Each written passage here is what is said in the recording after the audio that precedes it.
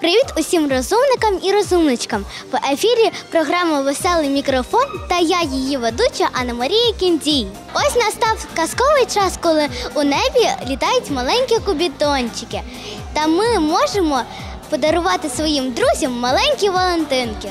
Сьогодні ми дізнаємось, що діти знають про День Святого Валентина – День усіх закоханих.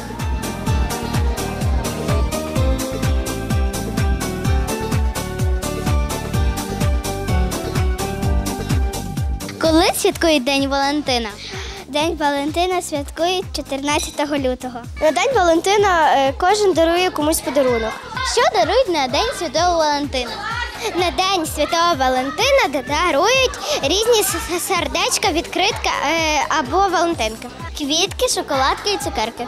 Коли святкують День Валентина? 14 лютого.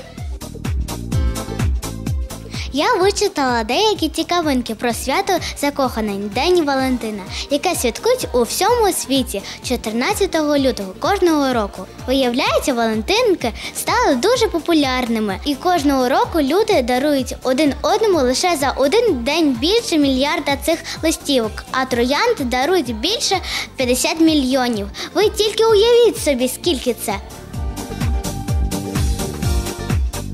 Хто такий Святий Валентин?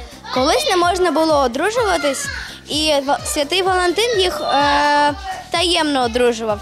І День Святого Валентина для тих закоханих. Які символи Дня закоханих?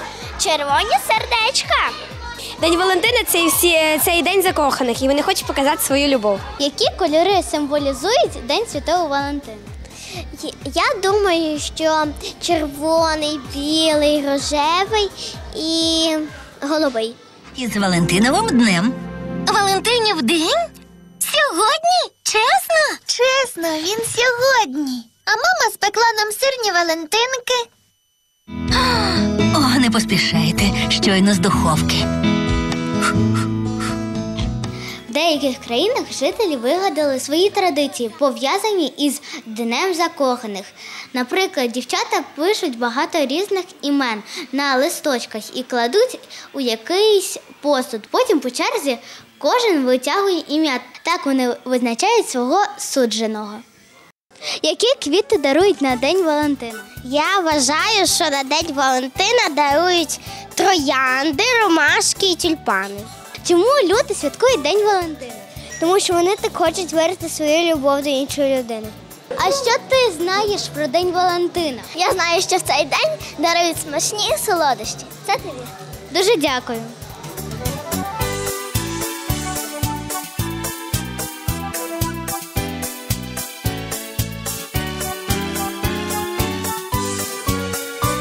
Сьогодні я дізнавалася, що знають діти про День Святого Валентина. З вами була Анна-Марія Кіндій та програма «Веселий мікрофон». Бувайте!